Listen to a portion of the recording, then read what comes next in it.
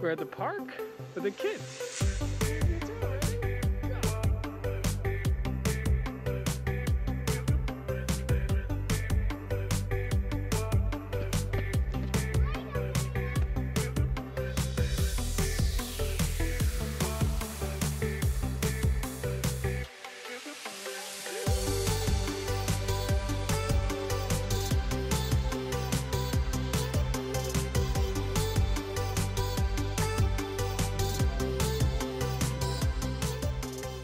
Just got a GoPro Volta in the mail yesterday. I haven't even had time to open this thing up because I wanted to shoot an unboxing. So here it is, GoPro Volta. A couple of reasons why I ended up buying this, but I'll go into that after I test this grip out. Pretty much impossible to open without destroying the box. So, whoops, there it goes. Open this thing up. This is what you get in the box right here. Can you see? Hopefully you can, okay? We're just gonna take it out. Right? So for the benefit of your time, I'm gonna include time codes in there, so feel free to skip ahead. But the first thing we're gonna walk through is the exterior and build quality. Then we're gonna walk through how to set this camera up with the Volta grip. And from there, I'll walk you guys through some of the functions, things that I like, dislike, and then also, of course, the quirky things that you should look out for. And at the end, I will give you guys my thoughts about the GoPro Volta grip and whether or not this is worth the $120 that is priced at. There it is. Okay, why don't we go ahead and start with the exterior and build quality. It uses very solid plastic. It does feel lighter than what I've expected, which is a very good thing. The grip also has a nice rubberized texture to it to reduce slippage and improve your ergonomics when you're filming your adventures. On the very top, you see the GoPro finger mount, and this you can rotate 360 degrees. It just notches every 90 degrees. It's very solid. It does not wobble at all, and that's a beautiful thing. And let's talk about the charging cable. So we have an included USB-C charging cable. It's not removable. And GoPro recommends that if you are not using this cable, you can plug it back into the input charging port, and that would ensure that we're not getting dust and grime inside the plug. So it's like this self-contained little system here. The GoPro remote sits on the side of the grip with the GoPro pairing button right here, the battery indicator button right here, the record button, also your on-off switch / your mode button. It's really simple to operate, but it does have its quirks, which I will cover later on in this video, so stay tuned. Now the back has a pop-out finger mount, which is pretty cool. I love that. And you can attach this to a GoPro backpack or a Peak Design quick release. And right below that, we have two folding legs that can act as a tripod. Last but not least, you get a 1/4-20 mount at the bottom, which I love, by the way, and you can mount little tripods such as these at the very bottom. Okay, attaching the GoPro onto the grip is extremely easy. It's pretty much the standard GoPro mount. All you need to do is screw this on. However, if I were you, I would definitely consider buying this Ulanzi quick release. All you need to do is twist it open. It's magnetic and it has a twist lock at the end. And all you need to do is pop this in and twist, and you can quickly remove or put on your GoPro. First thing you need to do is to make sure that your GoPro has the latest firmware, because that will allow this GoPro to recognize the Volta grip.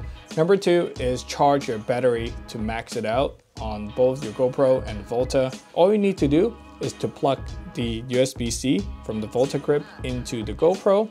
If this is your first time doing this, GoPro is going to recognize the Volta grip, and then it's going to send a firmware update onto the grip itself. It takes about a minute for the update to happen.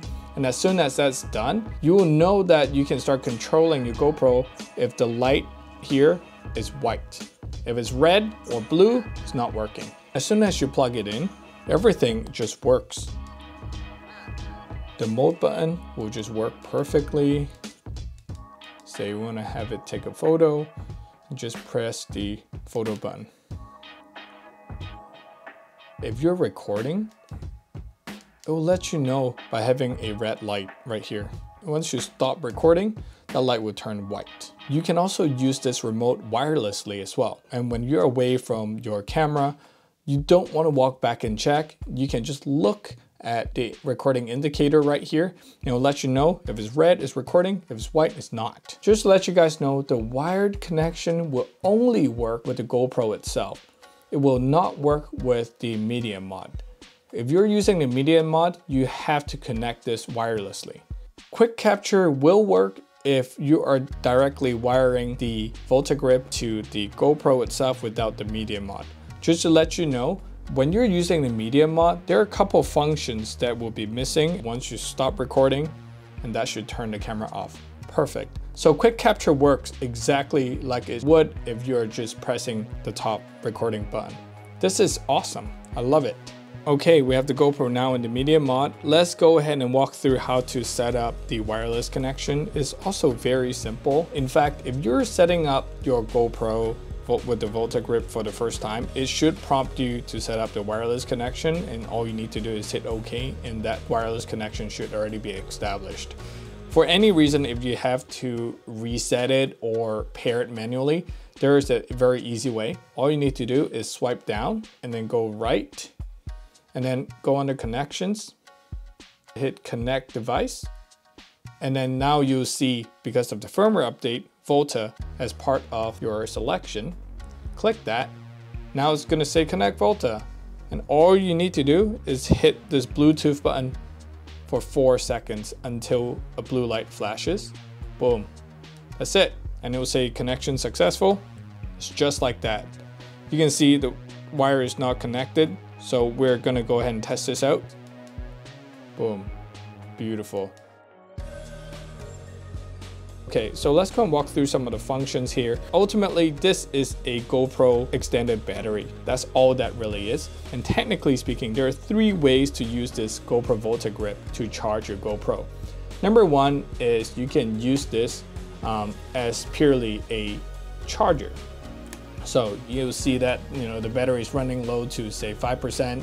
You just plug it in and you just use it just like any other charger. Number 2 is that you can use it without the GoPro battery. There are some benefits to it. Without the GoPro battery, you're relying purely on the grip as the battery source. You are essentially removing a huge heat source from it. For example, if you're shooting at 5K, you don't have to worry about overheating the camera because the battery source is right here instead of inside the camera.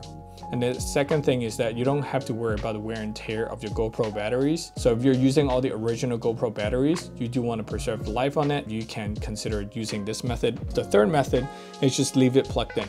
And once this is topped off at 100%, the Volta grip will basically only do trickle charging or it will stop charging. It's smart enough to do that, so you can just leave the battery in there and just use this thing as a whole unit. I do have questions about the priority of how the battery is being drained, whether or not the GoPro is going to drain this original battery first and then the Volta grip, or vice versa, or does it actually run in parallel? I'm not sure about that. If you know the answer, please leave it in the comments and let me know what you guys think. Okay, on to the remote. I already briefly talked about that, but there's nothing too special about it. The mode button also serves as an on-off button, and you can change the 3 modes that you have already set up here. And then the record button, the Bluetooth button is just basically for you to pair your Bluetooth remote to the camera, and then your battery indicator. That's pretty much it. The Bluetooth button also serves as a power button of sort to wake up your GoPro camera as well. It's weird, I don't like it, but it does work. On to one of the main point, which is the actual tripod.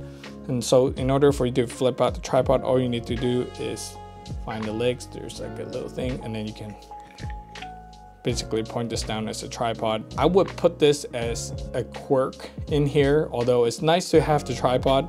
The angle of the tripod is a little bit precarious. So you can see how it's just like sitting at a very tilted angle. It's a little bit top heavy. What you need to make sure is you turn the camera and then angle it up. The main thing about this is you have a tripod with you and you don't have to worry about bringing an extra mini tripod, and it does come in clutch whenever you are filming yourself. I just wish there's a little bit better system that I can help do leveling. Do keep in mind, even though if you're mounting it in less than ideal situation like it's somewhat tilted, your GoPro has horizon leveling and you can kind of get away with it up to a certain angle. Okay, let's talk about things that I like about the GoPro Volta. Number one, the battery life is good, it's as advertised. So I've tested this out. It really does add a lot of battery life to the GoPro, and I pretty much have like all day filming, especially when you're doing time lapse. This is awesome. Number two is I love the weight and the size. I feel like it's like just the perfect size and light enough for you to actually want to carry this thing around. Not to mention the finger mount right here allows you to attach it to, different backpacks and things like that. And you can just have a quick release, take it out, and you can start filming. The remote isn't in a great place. I like the fact that it's on the side, and that's okay, because depending on how you shoot and your preferences, you can always rotate the top so that you either have the GoPro, the back of the screen facing you, and then you have full control over the remote. You know exactly what you're pressing. But then again, it's like there's like 4 buttons here, so after a while, you just know exactly what you're pressing anyways. I really like how easy and simple it is to set up the wired control. So once all you really need to do, like I mentioned before, is just plug it in and everything pretty much would update itself, and it just works. It's plug and play. The wireless side, however, is a different story. I definitely think there could be room for improvement, and this is a perfect segue to go into the dislikes about this grip. First thing I don't like about the Volta grip is the material that they're using seems to scratch extremely easily. So I've only been using this for about a week, but you guys can probably already tell there are scratch marks right here, and also on the rubberized grip. Now, I didn't go hiking or anything with this. I really just have this inside my sling bag or inside my backpack, maybe next to other camera gear, but this pretty much got scratched up 2 days after using it. And so keep this in mind. It's not a big deal for me because I intend to keep this and not resell it or anything. But keep this in mind, if you're using this thing does get scratched up pretty easily. On to the second thing is the USB-C cable. I really wish that this is just like 1 inch longer. I like to use accessories like this quick release, and it does add a little bit of height onto the GoPro. You will have to stretch this cable out. And even as it is, it seems like it's already putting a lot of stress onto the USB-C connector right here. It's kind of like tilted to the side because of the coiled cable. I don't like how much stress is putting on the connector. If this thing breaks, it might damage my media mod, and this thing is $70, right? What I might do, and I would recommend you to do, is to buy a USB-C to USB-C extension cable, just so that you can extend this a little bit and give it a little bit more wiggle room, so you're not constantly pulling on the cable and putting stress on the connector. The green screen of Terra. The first time I set this up, I plug it in to the media mod, and I start setting up the Bluetooth, just like how I showed you guys. And the next thing you know, I start seeing this screen run green and it turns off. Every time I turn it on using the on-off switch here or the Bluetooth button, it would just like turn green on the screen, just like this green screen. And I kind of freaked out for a second. So I tried to turn everything off, it froze. I had to pull the battery and then repaired it, and ended up that seems to fix it. I have not seen that issue ever again. But just to let you know, if you do see that green screen, it's not the end of the world. You can just unplug the battery and then repair the Bluetooth remote, and that should hopefully fix it for you. The price is another thing I am not thrilled about. If you don't have the GoPro subscription, this thing is $130. Now that is a very pricey proposition for a tripod, a battery grip, and a remote. If you're going to buy this, like I did, I just ended up immediately signing up for the GoPro subscription just so that I can get the discount on this. And that brought it down to $101, including tax and ship. So highly recommend getting the GoPro subscription. You can always cancel it later. But if you want to buy accessories on GoPro.com, make sure you get the GoPro subscription. Is a good way to get those discounts, and it definitely offsets that $3 that I just paid. And the last thing about the thing that I dislike the most about this grip, it's mostly about the remote, is how sensitive it is.